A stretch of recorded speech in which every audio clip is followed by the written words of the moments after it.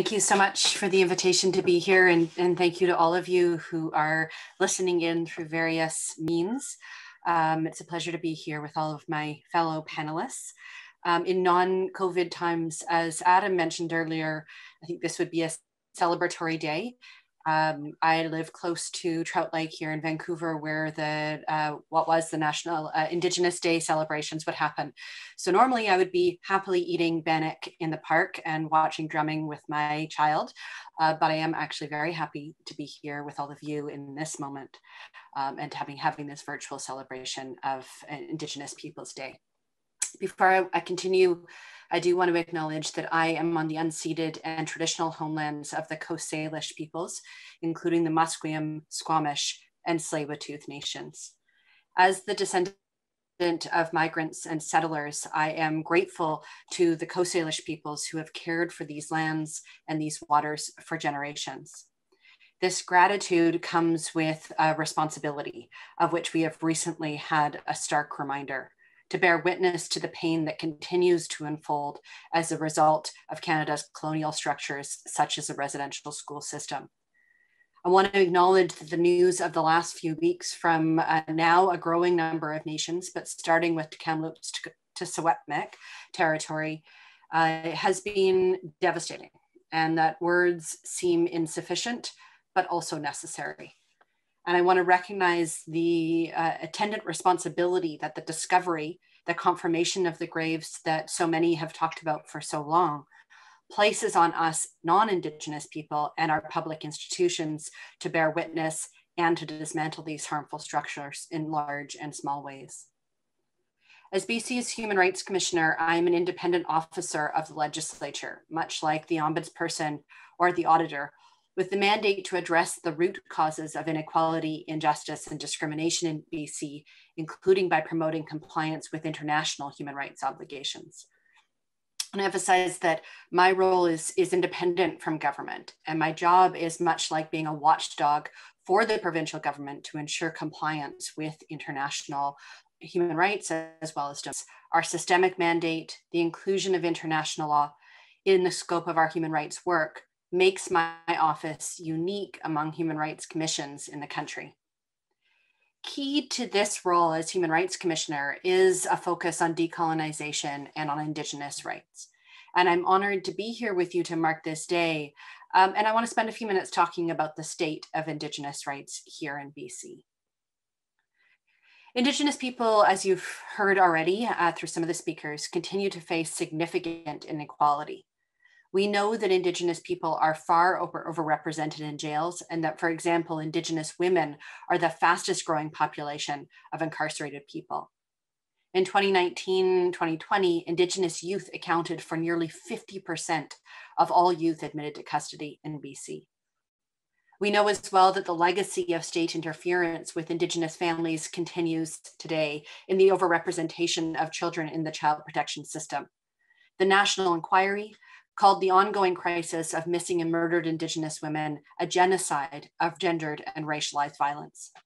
It is in this context that COVID-19 has amplified racial tensions and fueled hatred, extremism, and the rise of authoritarianism.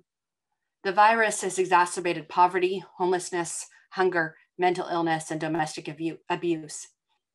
Unfortunately, COVID-19 has spread hate along with the virus, and we've witnessed an increase in violent acts against marginalized communities, particularly Asian Canadian and Indigenous communities.